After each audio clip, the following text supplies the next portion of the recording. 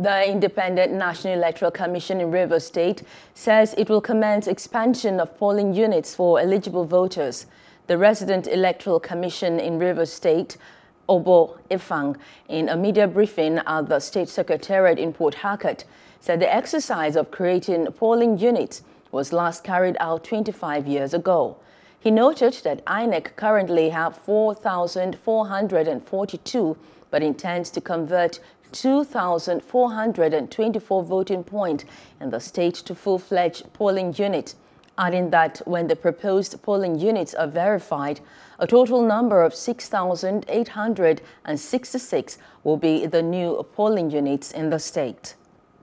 The Independent National Electoral Commission has commenced activities that would lead to the decongestion of our polling units and ultimately increase the number of polling units in the country.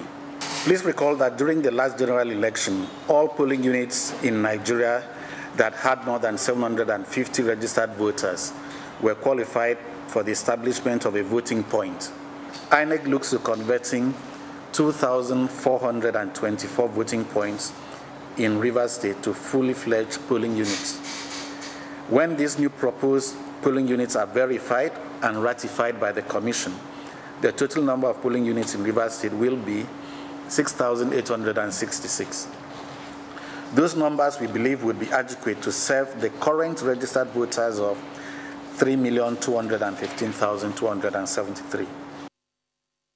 Highlighted some of the places where the units will be sited in line with the INEC guidelines. The siting of polling units, INEC is bound by certain guidelines set out by the Commission. These include that the polling units shall be in public places, preferably centrally located and accessible.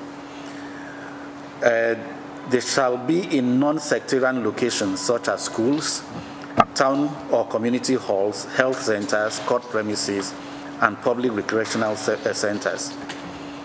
They shall also be, as much as possible, located in spacious facilities to adequately seat election officials, political party agents, election observers, and voters if necessary.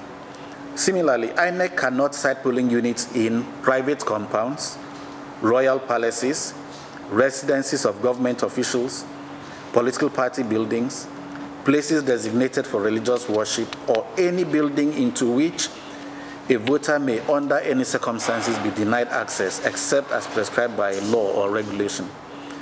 And they can't also be cited in buildings or facilities that are in dispute.